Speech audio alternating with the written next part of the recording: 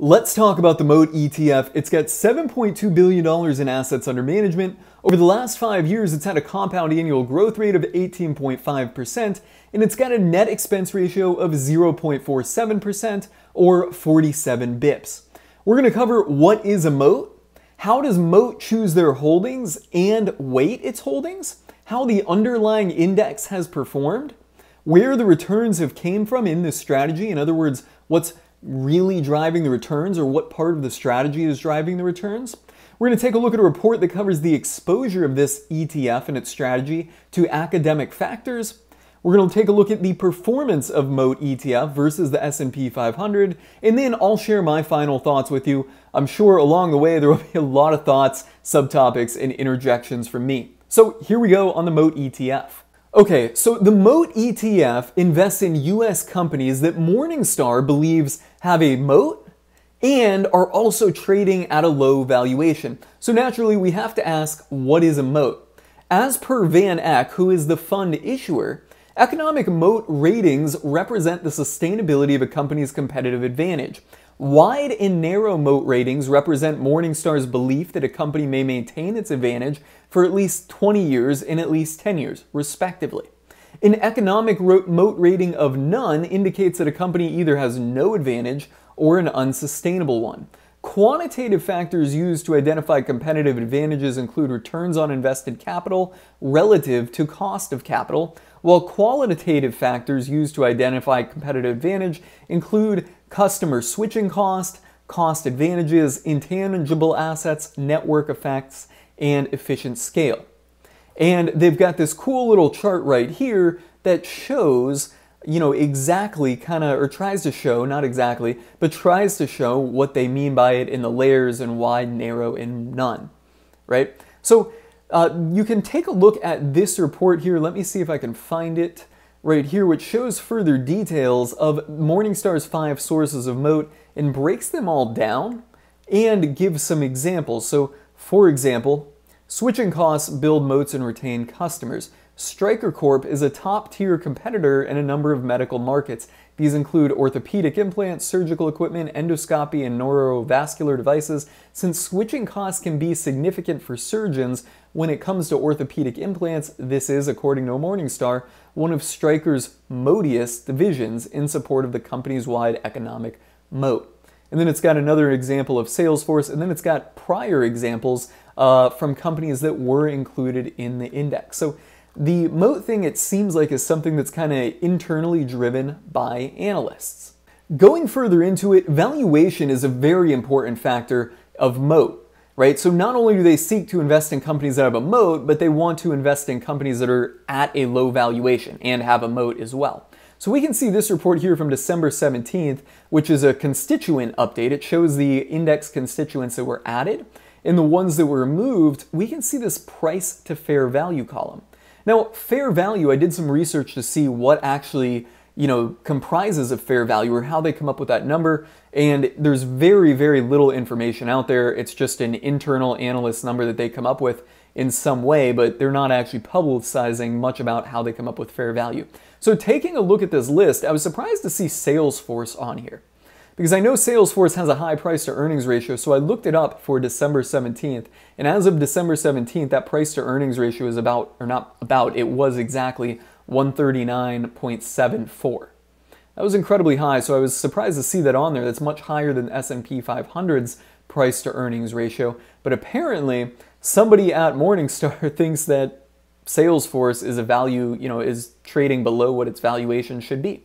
So I looked up what the price to earnings ratio was for the whole ETF, and we can see right here the price to earnings ratio for the whole fund is 18.18, which is lower than the category average of 20.67, and that's a large blend category average, so that's about the S&P 500. Now, how do they weight the actual holdings? Well, that's very simple. We can come back to this document right here, and we can see the weight is simply equal weighted. 2.5%, 2.5% times 40. They simply just take the holdings, the one that meet the criteria, and weight them at 2.5% and essentially have an equal weighted index. This in and of itself does give it a bit of a small tilt, right? Because it's not market cap weighting, which is going to lend itself to the big companies. Instead, by equal weighting them, it's giving the small companies just as much exposure as the large companies.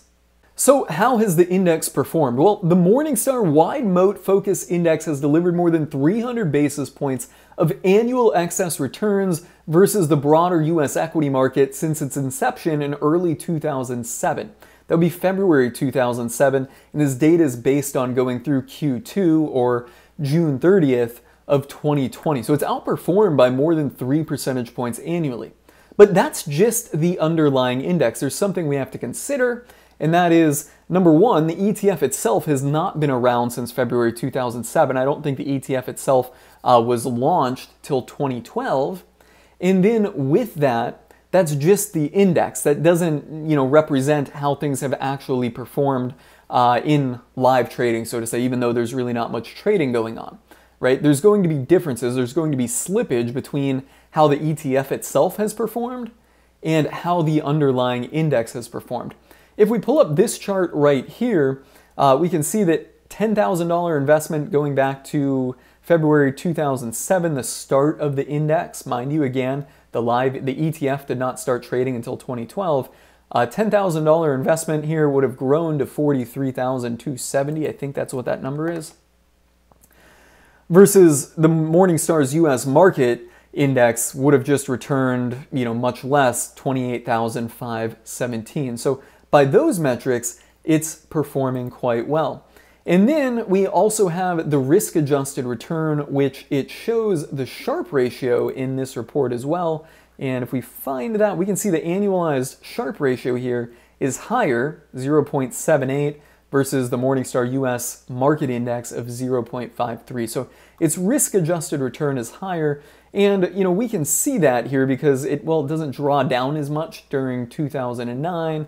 And there are also some periods here, which, like I think 2015, where it is less volatile in a sideways market, which 2015 was.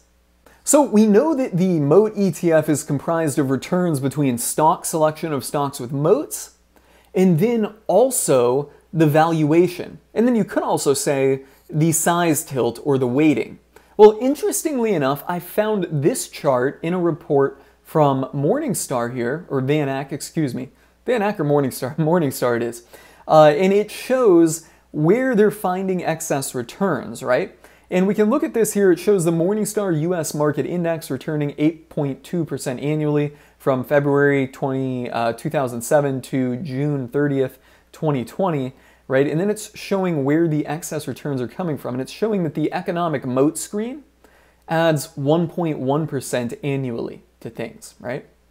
And then the equal weighting behind it, so this is essentially giving it a small cap tilt, adds 1.3% of returns. And then finally, once you factor in the valuation screen behind it, in their valuation factor, that adds another 1%.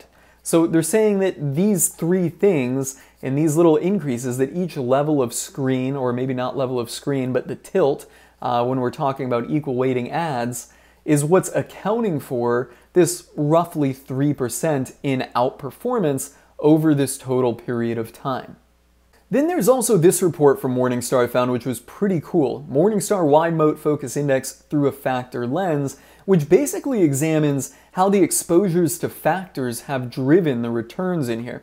And we can see on this chart where the Wide Moat Focus ETF or fund, or excuse me, index, running through all the names there, where the Wide Moat Focus Index was as of the date of this, April 2021, so this is pretty recent, where the historical range is, and then again where the Morningstar's US market total return is. So we can see just kind of how, on a factor basis, how deviated it is from the actual broad market US market cap weighted index.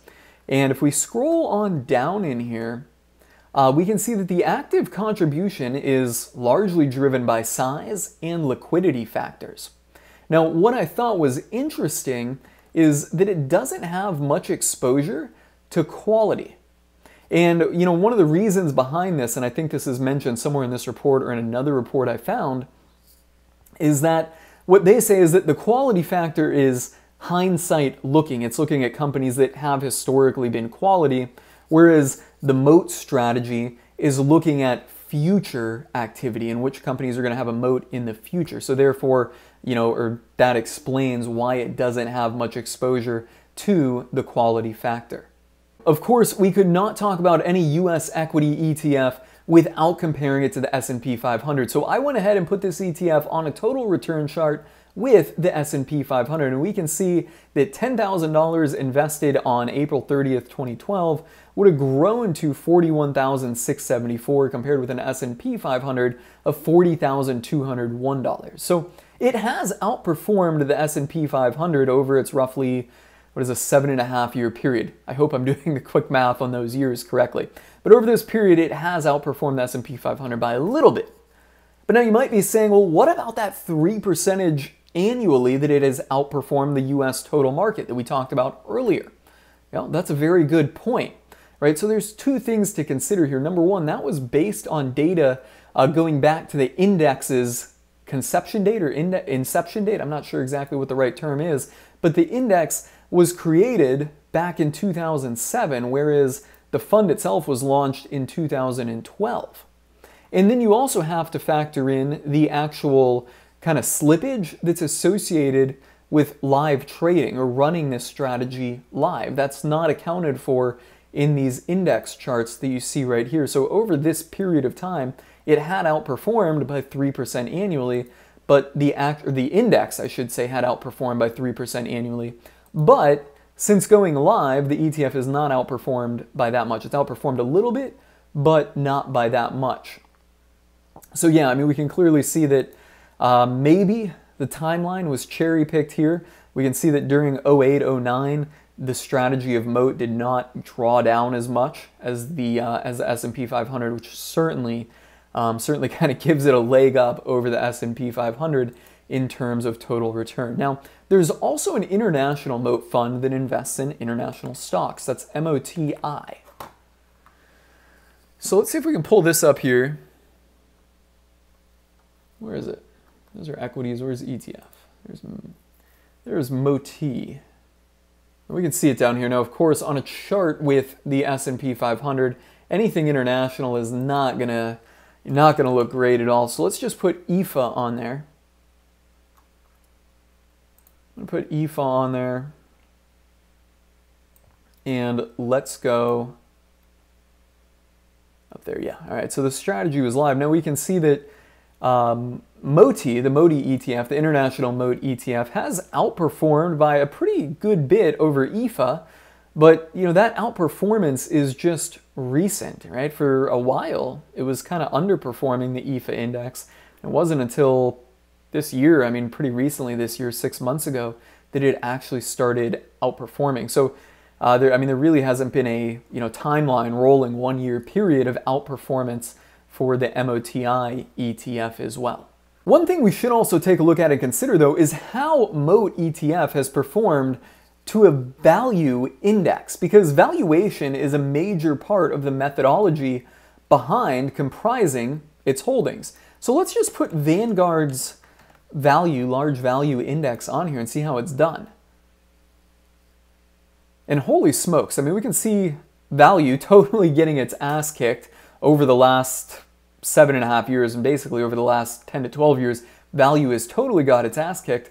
But considering that valuation is a significant factor in the methodology here, relative to a value-based index, we can see MOAT ETF is actually doing pretty well.